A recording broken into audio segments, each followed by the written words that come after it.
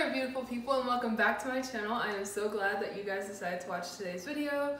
I think my last upload was telling you guys a little bit about my med school journey and letting you guys know that I was going to thoroughly integrate that into my channel. As you guys can see, you probably don't know this, but this is a new space for me. I have finally moved to the city that I will be in for medical school, and this is my very first ever in life big girl apartment. I do have a roommate, but we are both really excited to start this journey. And because of that, I was going to be very intentional about how we kind of set things up, because we both want to live really healthy lifestyles in terms of food, exercise, studying, socializing. Like, we want to have, I guess you could say, our cake and eat it too. And I thoroughly believe that God is going to allow me to have a really good work-life balance while I'm in med school.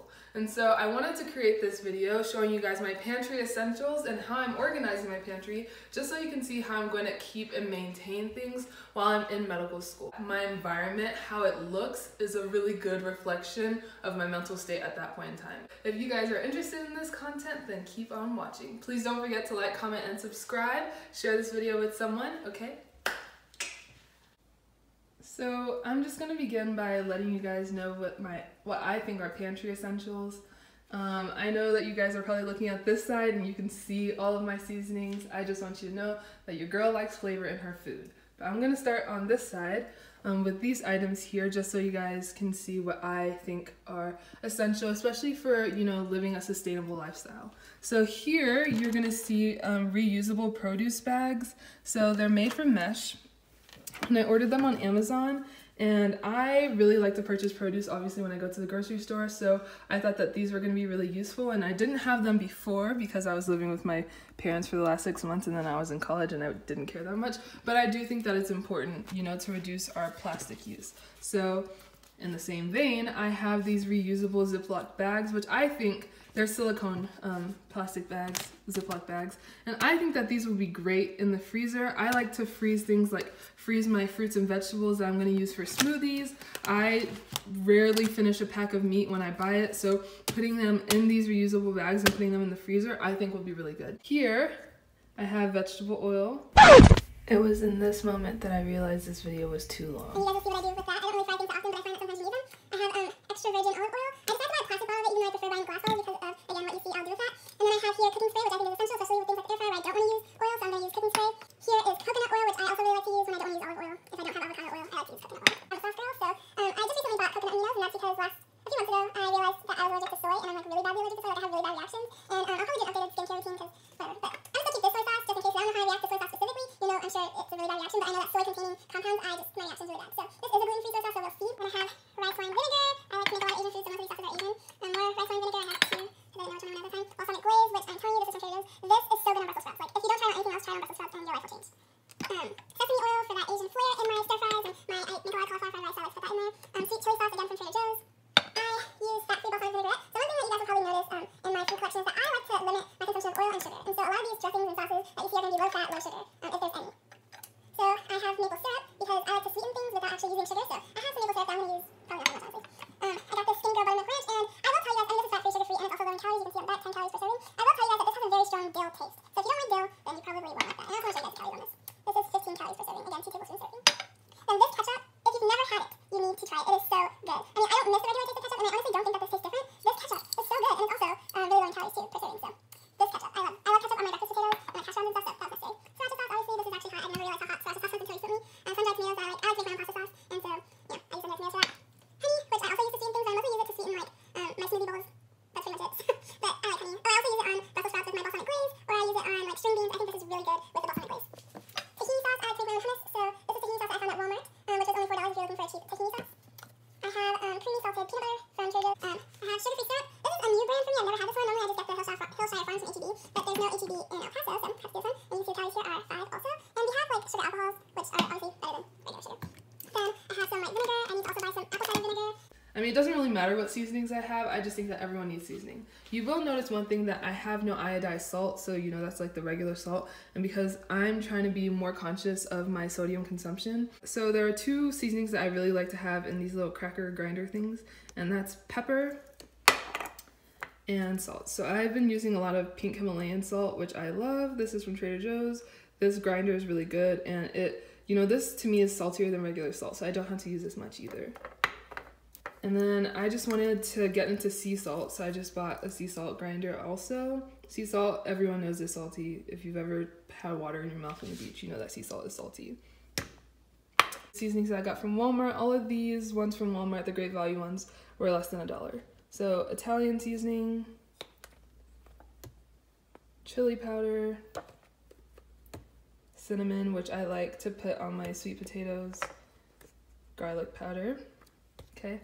Then this is curry powder. I don't really care that it's organic, but it is. This is paprika. Guys, my hands are ashy, I'm so sorry. And I got this from Aldi. This was also less than $1. And this is cumin. Then this is chipotle seasoning.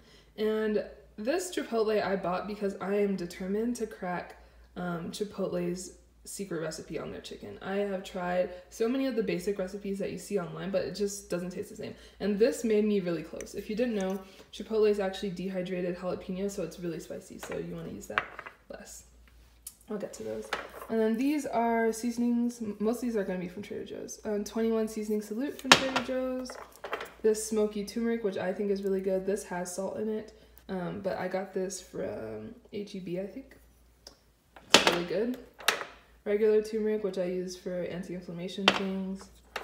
Everything but the bagel seasoning. I got this one from Aldi because I wanted to try it, but I have been eating the one from Trader Joe's.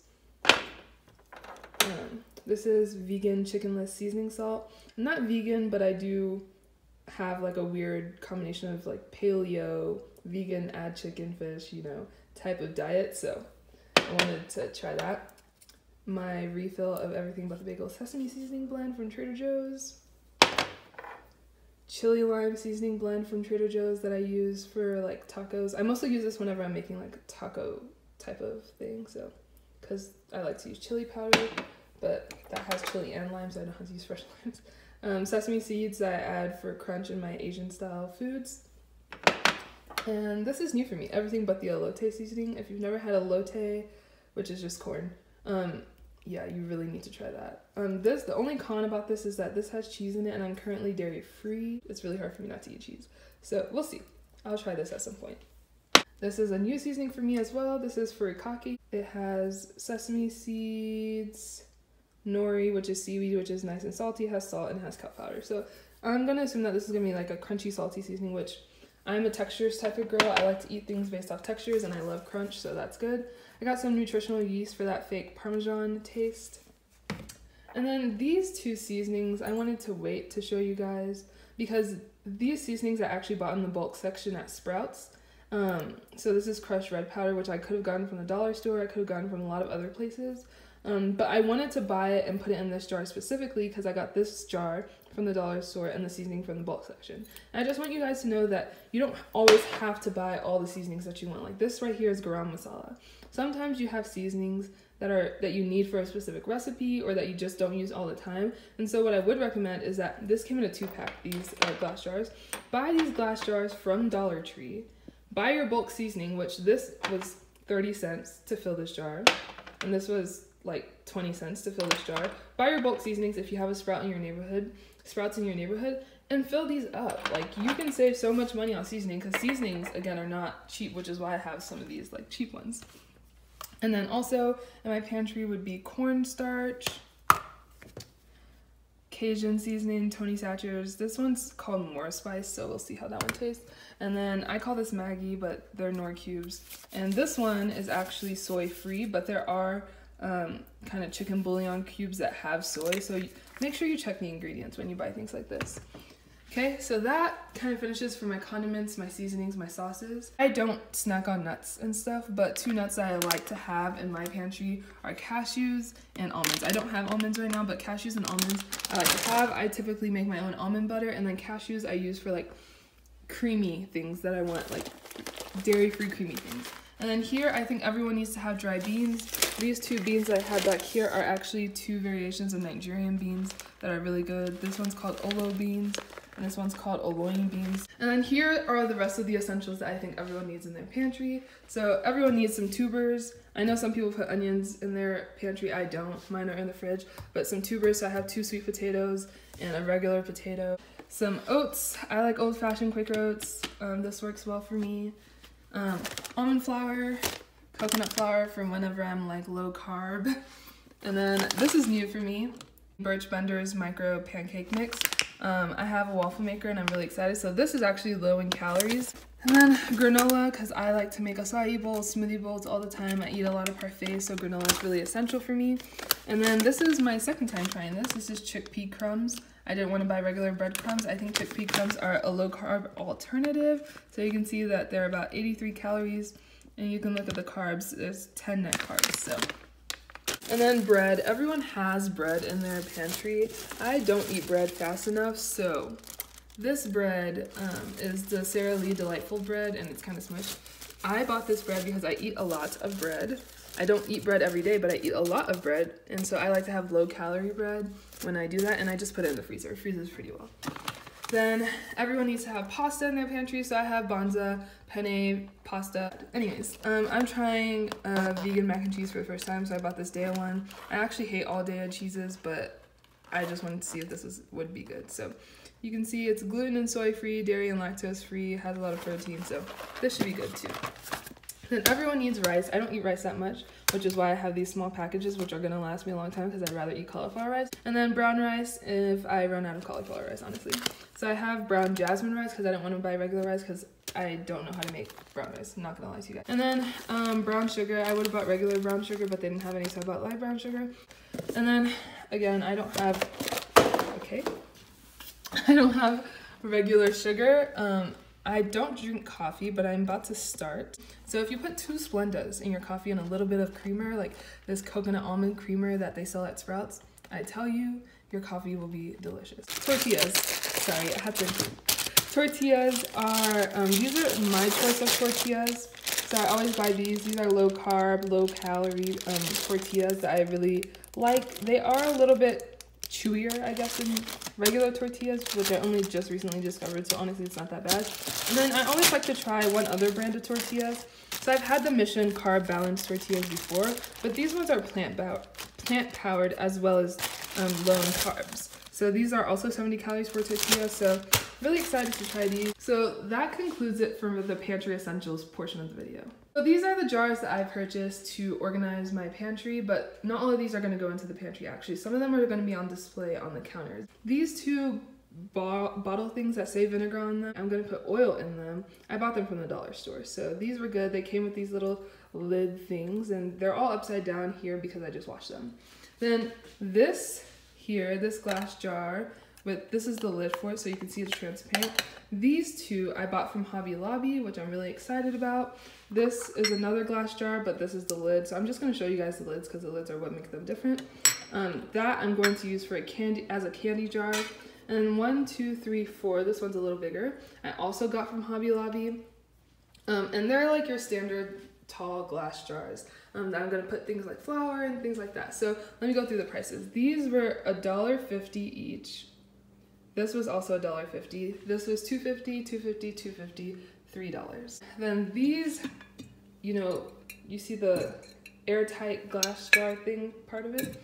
Okay, I got 2 of them from Hobby Lobby for $3. Then I got this one from Home Goods for $3.99. I actually bought 2 from Home Goods, but the other one broke. So I got these baskets. These ones are a little bigger. But I got these 2 baskets and these 2 baskets from Walmart. Mainstays, both. So this came in a 2-pack. This was less than $1. And then each of these were 96 cents. And then this wired tray bin thing, I got this from the dollar store. I wanted to get this for more texture in the pantry. My bag clips are from Marshall's and Home Goods. I like these. I think these are cute. Then these 2 bins, which I also really like, I bought these from the dollar store. And then I have 3 Lazy Susans. This one I got from Trader Joe's. I mean, not Trader Joe's.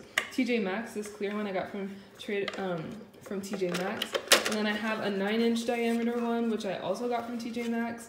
So this one was $5.99. The one below it I think was $2 or $3.99.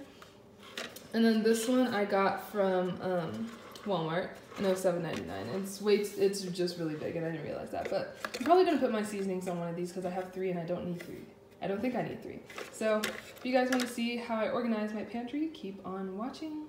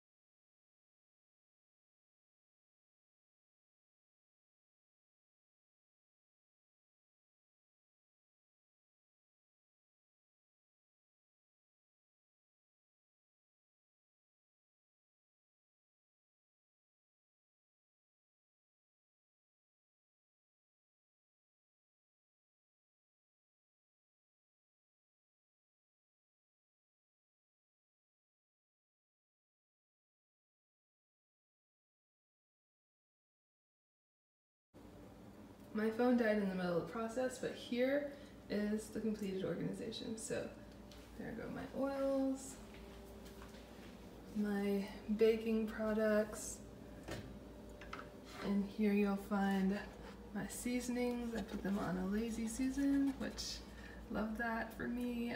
These are the seasonings I use the most, and then these are some of the specialty ones. And then the pantry.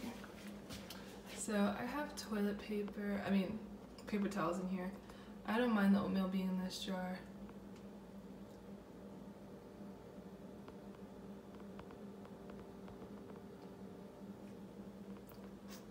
There you have it.